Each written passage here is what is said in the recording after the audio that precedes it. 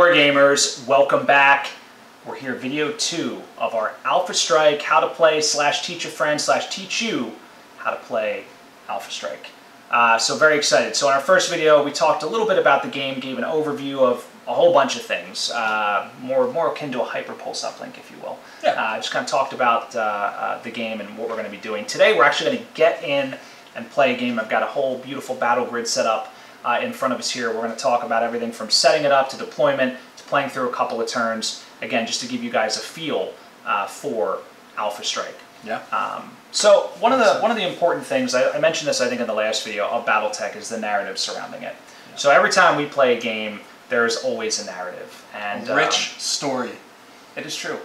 It is underpinning the climactic battle of mech-on-mech warfare. It's true. Fantastic. It does add something to the game. You know, we like to give our pilots names, and they have sort of histories, and anyway. Let's talk about the narrative. Yeah. So we're playing in the Dark Age era of BattleTech. Yeah. So what is the Dark Age? Dark Age happens after everything. Dark Age is basically the most recent era to this point. There is the alleged Ill Clan era coming in the future that people are excited about. But the Dark Age basically happens in the year 31, well, I don't know exactly when it starts, but this is taking place in 3145, our game. I think the Dark Age starts in 31 somethings. And essentially major communication relays across space have been knocked out, and a very peaceful era has now devolved into, of course, chaos and war. So the planet that we're playing on is called Tybalt. And Tybalt is in the Federated Suns space, and House Karuta has sent the 11th Ghost Regiment, which is basically the space Yakuza, to come and attack this planet.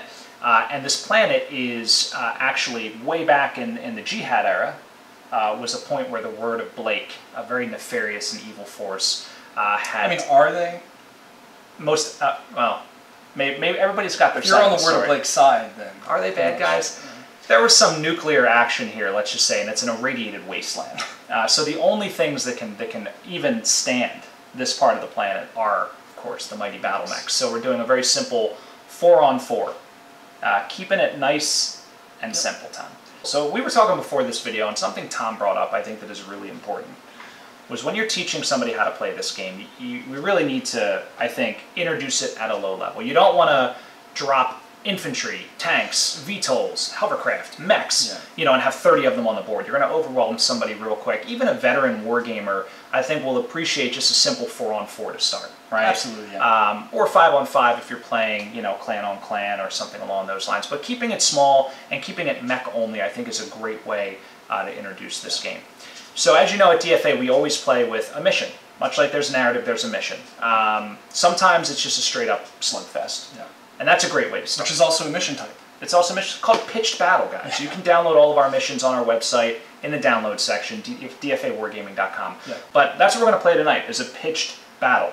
And so, we do have a whole host of missions, but, keeping it simple, again, is going to be a great way to introduce somebody to the game. Too many variables, too much complexity. Yeah. I think they don't really grasp all the rules. They don't really understand how to play because there's so much to focus on. So keep it simple. Yeah, and I think that even extends to how you set up the game board and everything. You don't make super large hills. If you're playing on paper, same thing. There's no difference if you're playing with 3D terrain or flat terrain. Don't have too a city scenario is maybe a little bit much too because of the turns and everything. Right. Keeping it pretty open is helpful because you really just want to get people into the battle and fighting. Because everybody just loves checking off the damage boxes and blowing up their opponent. Yeah. That's the key. So what do we got next? Well, what we're going to do is we're going to do a flyby of the battle grid, introduce you to that. We're going to show you the forces that we're bringing to the table. And guys, remember, these are mech packs, DFA custom designed mech packs available exclusively on Aries Games and Minis. So head on over there. We have 3, one for the 11th Ghost Regiment, one for the Sword Sworn. Those 2 forces are playing tonight, and then the Atrian Knights. The Atrian Knights, my favorite. So let's check it out. Yeah.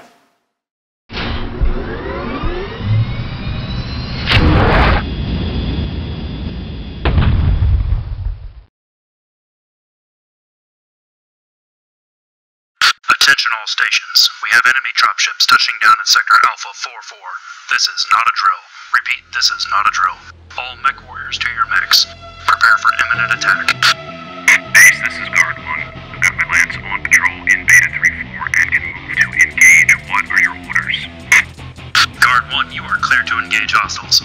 Looks like the Draconis Combine, 11th Ghost Regiment. Be advised long-range scanners are picking up enemy targets headed your way. Be prepared for... Base, command, do you copy? Alright, looks like we're on our own here, team. Let's go throw these snakes a little welcoming party. Everyone form up and check in. I'm on your lead. Dark 3, checking in. Right with you. Attention, Federated Suns. This planet is now ours.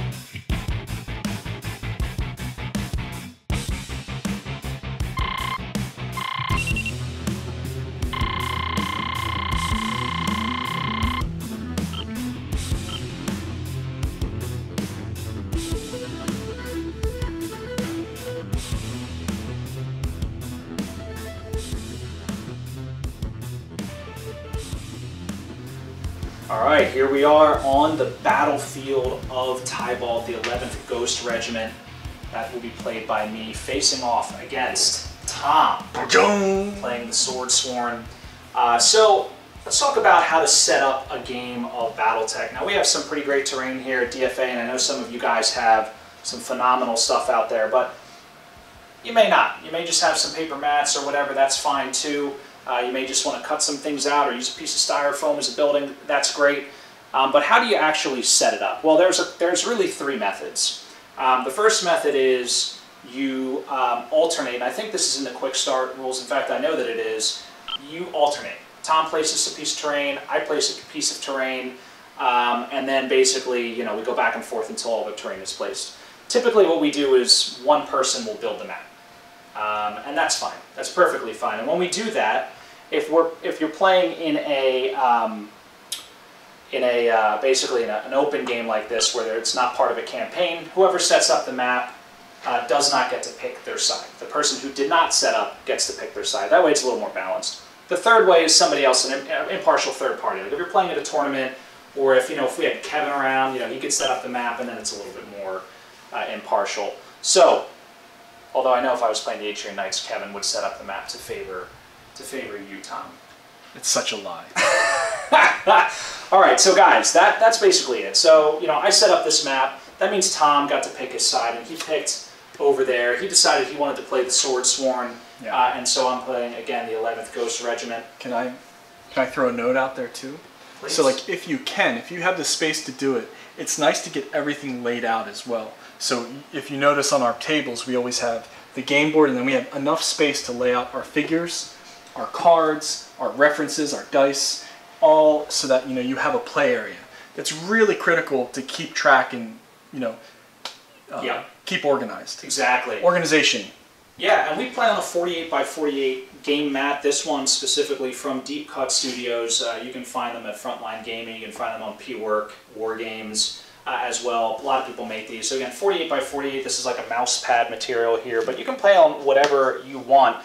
These tables are actually Costco brand. They're like fold-out tables. I think they're like $40 a pop. You just put two of them together, and to Tom's point, just enough space. You can, Exactly. And you can take them down, break them down real easily because they fold in half, and it's great. Yep. And of course, you can just play, like we said, on your kitchen table. That's fine too. But if you're looking for that that sort of optimal setup, I think this is this is what works for us at least. Yeah. Okay, so again, Tom made a point about a quick reference. We have this online. You can download it. It's a sequence of play sheet. I've got my mech record sheet cards here. Those are also available. Yeah, and again, we have a raw version and the DFA house rule version. And then these as well, we've got the, this one here, we've got the DFA version here, and then the house rule version is online, as Tom had said. So, that's about it, guys. So, we are going to get started here. Deployment is the first thing. Now, when we deploy an Alpha Strike, you start off the edge of the table. So notice nobody's got any units on the map at all. And in some games, if you're familiar with playing Warhammer or War Machine, typically you put them on the board. Even in Classic, I believe the rules is written as you start them on the board, although there are optional rules to start them off. Yeah, exactly. But in Alpha Strike, you start them outside the area of play. So that means we go right into initiative. So Tom and I each have 2d6 here that we're going to roll for initiative. So Tom and I are going to roll here. I got an 8. 6. Tom got a 6. That means Tom lost. So Tom is going to have to move first. So Tom, you take your first model, any model that you choose, and you're going to move it onto the board. Okay. I like this model. I think he's cool looking, so I'm going to move him on the board. Where should I? Does it matter where I start? Well, you can start anywhere along your home edge. So you decided you wanted to start. Yeah, exactly. Okay, so I can't come in off of this side? You could not come in off the sides. You would come in right off that back edge there. And if you selected that unit, that is the Mad Cat Mark IV, aka the Savage Wolf. What's the PR? That's I believe, a prototype variant. Yes. Get this off the board. No, I mean, listen, it's legit, brother. Some of them got into circulation earlier and ended up in the hands of others. Like bootleg. They're like Chinese variants. Just bootleg. So right, so Cat spelled a K. So here's the card here, guys. I might just flash this up on the screen as well. But you can see the Mad Cat has a movement of 5. Yeah. Very fast. 5 inches? That is correct. So I have a measuring tape or a ruler. So 5 inches. And I can move in anywhere off this edge, right? Anywhere you want, yep. Yeah, so I'm probably just going to pick here. It doesn't really matter. And then, so do I move to the front or the back of the measurement line? Yeah, that's a great point. So you're always going to move front to front. So the end of the measuring tape should be lined up with the front of his base. Actually, would move this back. Like so. Like that. All right, and that is a full 5-inch move. So great question there. Great. All right, so what will happen now is you've moved a mech, so now I need to select and move a mech. So I'm going to pick, I have 4 mechs here. I've got, again, the Dragon, the Tenchi, the Avalanche, and the Spider. I'm going to take my Spider, and you'll notice the Spider has, it says 8J. What is J? Well, J means he can jump, Tom. So what I'm going to do is I'm just going to move him normally, but if I do want to jump him later, I know that I have that ability. So again, I would put my measuring tape down, and I would be able to move my Spider right to about there, guys. So that's what I'm going to do, and what we're going to do, Tom and I, is we're going to continue moving our mechs here, and we'll be right back. All right, guys, so we're back, and you can see Tom and I have moved all of our units here. Again, looking at the record sheet card there, adhering to that movement limit. So, Tom, you're all done? I'm all done? Yeah. So I see on the Quick Start reference guide. Yep.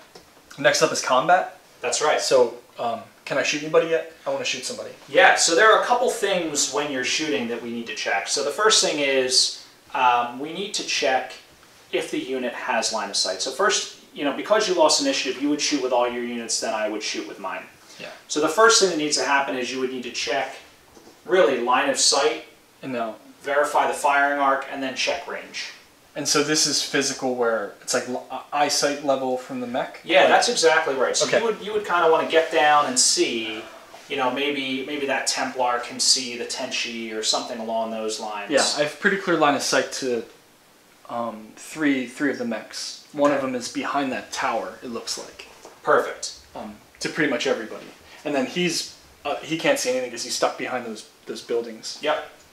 Okay. Now, guys, when you're shooting here, Tom, the other thing I want to talk about here is firing arc. So, you'll see every mech is mounted on a hex base. Some of them from Ironwind Metals come on the hex bases. Some of the old plastic Alpha Strike box set minis come on a hex base. If not, you can mount them on a hex base. The back line of that hex base, right? Anything in front of that line, the mech can see. If it's behind that line, it cannot see it. All right. So obviously we're in front of each other. It's pretty easy at this range. When you're in close or in a city, you know, obviously things get more complicated. So we've checked line of sight. We've verified the firing arc. Now the question is, are you in range? Yeah. And just real quick on the line of sight. So the line of sight starts from not the back edge, not the front. So Right. So that means they can basically see, like these two mechs, I can see that mech. But if it was on the front line, then I couldn't. That's right. It would be like that, Yep. I guess. Okay. Yep. So it is the back line, and that is because the mechs have these really cool, you know, articulating torsos. They can actually torso twist side to side. I believe that Templar actually, when I assembled it, is magnetized. So this one here, if you twist the torso, you can. Very cool. I magnetized because I love doing that. So the mechs actually can twist at the hip, and you know they can. That's right. Look side to side, so they can shoot basically anything that is in front of this line. So well, I'm going to shoot the Tenchi then. Okay. So we need to check to see if it's in range. So you take your measuring tape. Now again, we're playing 1-to-1. Okay. Extreme range is out to 30 inches. And oh, I see. Yep. I see on the card underneath the damage that it has the range brackets. And those are shared. All mechs have the same range brackets? All mechs have the same range brackets. So whether you're playing with the cards on Master Unit List or our DFA cards, you'll see, I believe the range is printed on the card. If not, it is in the quick reference sheet, I believe. So, you'll be able to figure that out. So again, 30 inch for extreme, 21 for long. I don't believe you're within. Yeah, so here's 30 inches. So I'll basically start with the Mad Cat.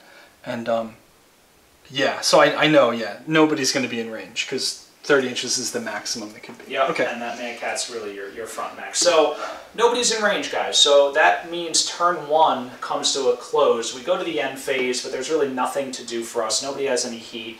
There's no persistent effects. So now we're just going to move right into turn 2. All right, guys, we are back. It's turn 2. So the first thing you want to do at the beginning of every game, a little initiative. That's right, Tom. So I got a 10. I'm on fire.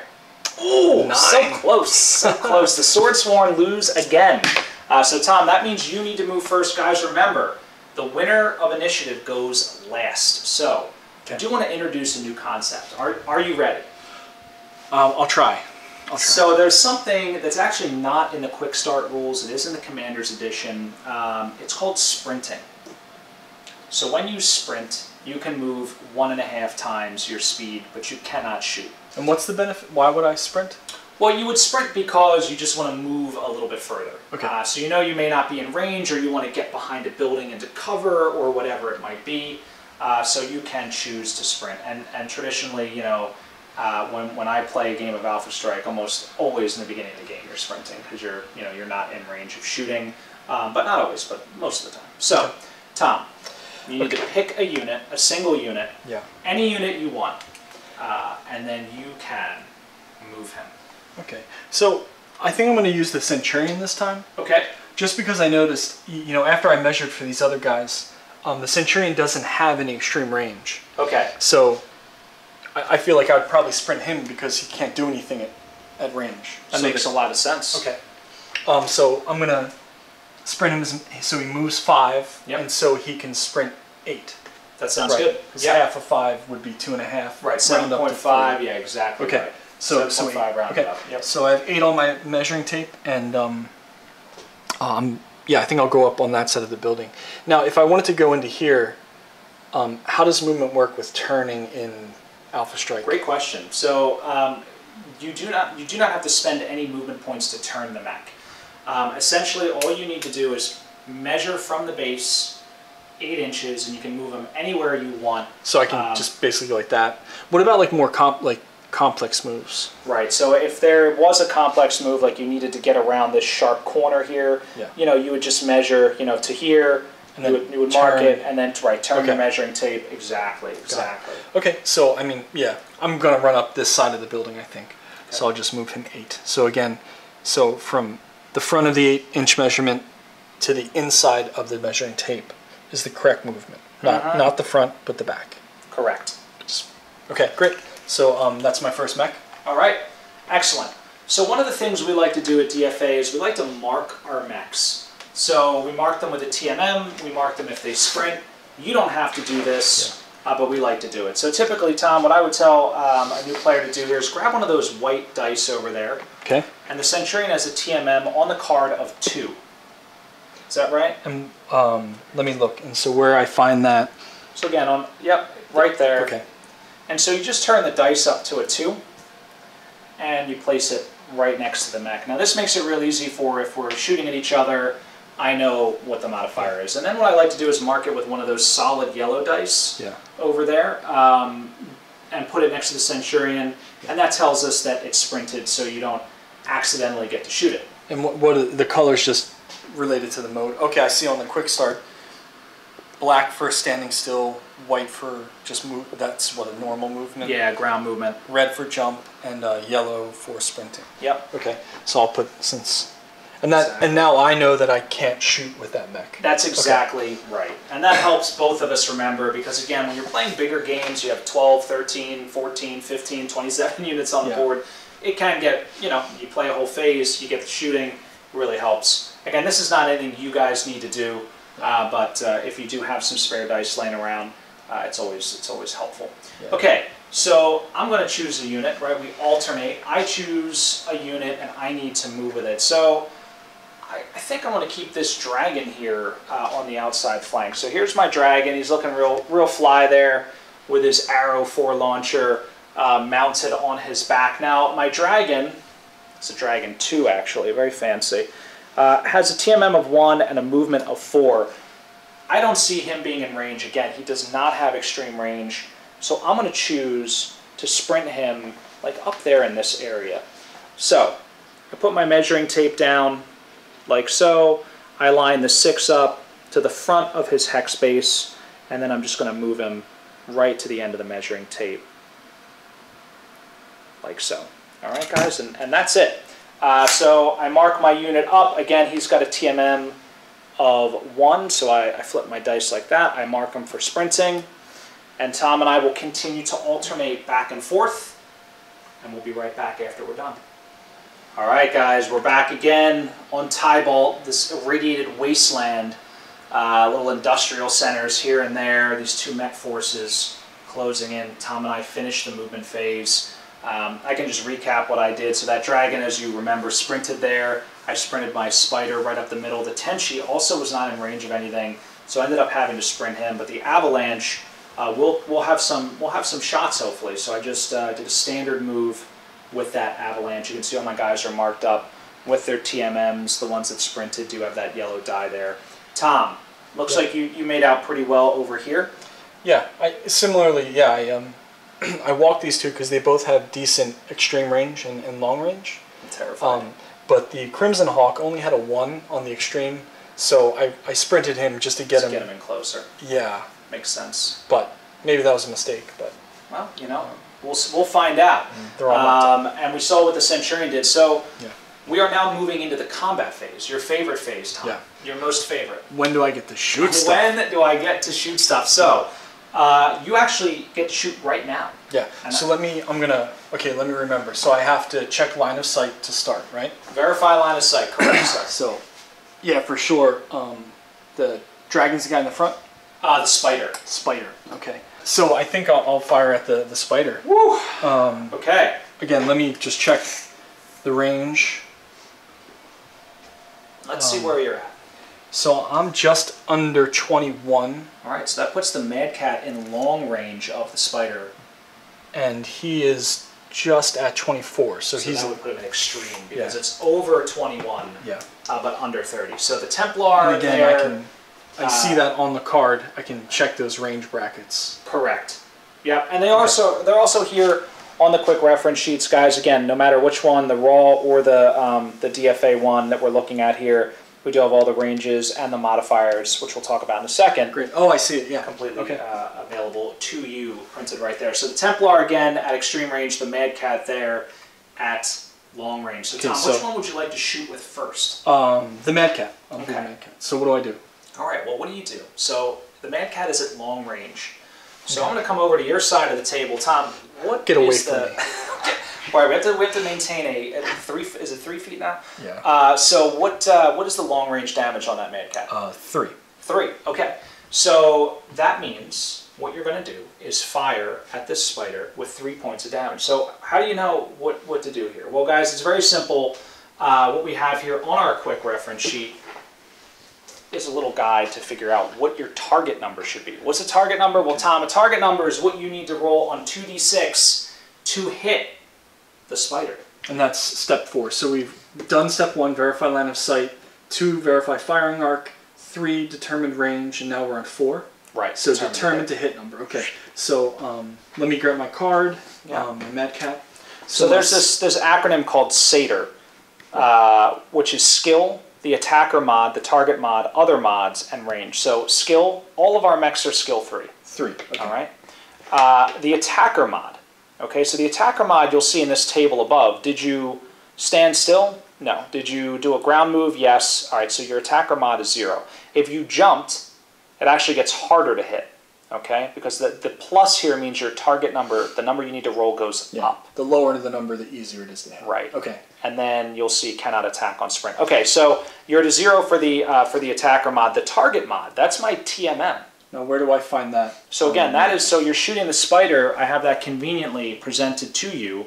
It is a 3. The white die with the 3 on it. Exactly. Okay. So far we're at a 6. Yeah. 3 for the skill, 0 for attacker mod, 3 for the target mod. Now, other mods. Well, what are other mods? Well, if there was cover, like if I was hidden, more than 33% of me was hidden by, a building or a hill, or, we'll talk about cover later, but you can get cover and other things.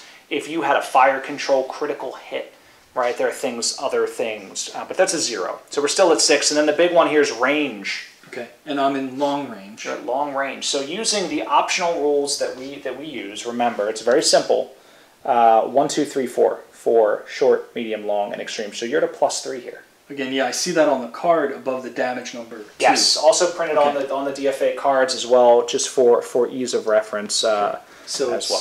3 plus 3 plus 3. So we've got, remember, we're using also the multiple attack rules. So in rules as written, you would roll once. If you got a 9, you would deal 3 damage. But with our optional multiple attack rule that we use out of the Commander's Edition, you're actually going to roll 3 times. Once for each point of damage. So I roll 3 to hit? That's right. Okay. And you need a 9 each time. And for every 9 or better that you get, you deal a point of damage to that spider over there. Okay. Are you ready, sir? Yep. And how many I roll? Because it's a 9, I have to roll 2 dice, right? Yeah. You're always going to roll 2d6 to hit. Always? Okay. Always. Yeah. Okay. Then so I need a 9. So first roll 6. So nothing. It's a miss. Second point. There you go. All right. So the spider's taken at least 1 point of damage. Nicely done, Tom. 2 points of damage to the spider. That hurts. The spider, not very tough. Now, guys, you'll see why we like the multiple attacks, right? If you just rolled that first time, you would have missed. Yeah. That's not fun. But rolling 3 times... And I would have done 3 points of damage to your mech. Right. Or if you hit, right, it would have been 3. So that's why I like the variables. So let's look at the spider here. You'll see it's totally undamaged. It's got 3 pips of armor, 2 pips of structure. It took 2 points of damage. So, guys, I'm just going to... Of course, I'm holding the camera with my right hand here, but... You would just mark off 2 pips like that. Not too bad. And so that's all you need to do. Now these cards here, guys, are printed out on paper. I have Magic the Gathering cards backed behind these to give them a little bit of a weight, and then I sleeve them with these Dragon Shield sleeves. And that way you can use dry erase markers and just mark them off. Of course, you don't have to do that. You can just print them off on a sheet and use pencil or pen and throw them out when you're done, whatever you need to do. But that is basically what we do, and that is it. So, Tom, you've successfully dealt damage to the spider. And you haven't dealt any structure damage to it yet. It's just stripped off a couple of points of armor. So that mech is tough. It's able to keep moving. Okay. But it is hurt. It is hurt. How does that make you feel? Good. I'm glad I hit. So it feels good about it. Now, you're not done yet, sir. No, so I also have my Templar. Yes. Who has extreme... He's in extreme range, right? We measured, he's 24. Yeah. And so anywhere between 22 and 30 inches is extreme range. That's exactly right.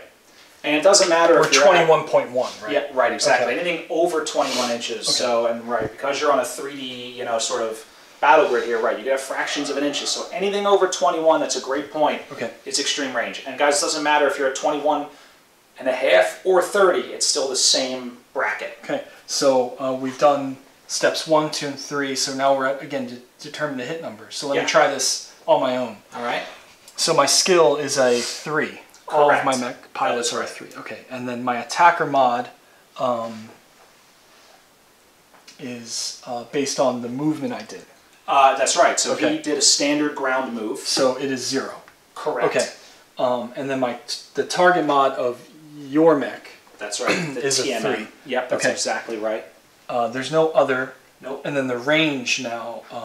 Again, I look on the card. I see it's +4. +4 for extreme, right? Yeah. So it's a little bit harder for this guy than the Mad Cat. So it's a 10. So I have to get a It's 10. 10. Now, Okay. what is his damage at extreme range? The damage for the Templar at extreme is a 2. Okay, so you get to roll twice. Twice. And you're looking for 10s or better. Okay. All right, let's see what you got here. All right, so the first one is a miss. The second 7. shot. 8. Nothing. Okay, That was a hard shot. Spider lives to fight another day. But guys, that is basically you're done shooting. Now, do I have to mark anything on my cards? You need to mark nothing at Okay. this point. You did not overheat. There was nothing adverse that happened to you. There are very few things that actually happen to you when you're shooting. So you're basically done. And I leave my dice alone and everything. You leave everything alone. Okay. All right. Because the turn is not over. Just your phase is over. So Got it. now that you're done shooting all of your guys, I get to shoot. Now what's important, guys, is there's a little bit of a nuance. When you move, we alternate back and forth, back and forth. When you shoot, strangely enough, you must shoot everything on your side, then I shoot everything on my side. So the winner of initiative has a pretty substantial advantage. Important to note here, sprint, sprint, sprint. I only have one guy that can shoot. So he is, I pre-measured this, he is at extreme range to that Crimson Hawk, which is the little guy in the front. Yep. I just did a standard move with my Avalanche. And so going through basically the motions here, again, skill level is 3. I made it the same for all of our mechs. Again, guys, if you're playing with somebody that's new, keep it simple. Make everybody the same. 3, 4, 2, whatever. I mean, honestly, the lower the better, because the more you hit, the more fun they're going to have. So I made them all 3. I think that's a nice round number. And again, so his skill is 3. The attacker mod is 0 because he just did a standard move. Tom's unit, his target mod, his TMM, is a 2. And you can see it's marked there on that white dice. And so the only other thing I need to add is range, which is extreme. So 3, 4, 5, 6, 7, 8, 9. All right, so a little bit less there at extreme range than your Templar because the TMM on the Shadow Hawk is lower. I'm sorry, the Crimson Hawk. Yeah. Versus the Spider. The Spider's a little bit more nimble. All right, so I need a 9. The Avalanche only has, I'll show you this, only has 1 at extreme range. So I'm going to hit or miss here. 1 point of damage, looking for a 9 or better. What? Critical hit. Wow. All right, so this is an exciting moment, guys. That is a critical hit. So I think what we're going to do here, Tom, is we're going to wrap up here. All right, guys, this is basically the nuts and bolts of what you need to know to play, your first game. We're going to come back in our next video, all right, and we're going to pick right up where we left off, and we're going to get into some more advanced concepts like critical hits, like some advanced movement types, like moving up and down hills in forests. We're going to talk about these things. Rain, cover, right? All of those things will be in our next video, but guys, I hope you enjoyed this initial introduction, dipping your toe into the water here, and we will be back real soon. Thanks again, Tom. I'm hooked. I gotta play again. I need more. I need more. All right, well, guys, stay tuned. We will be back soon. Always great stuff coming from Death from Above Wargaming.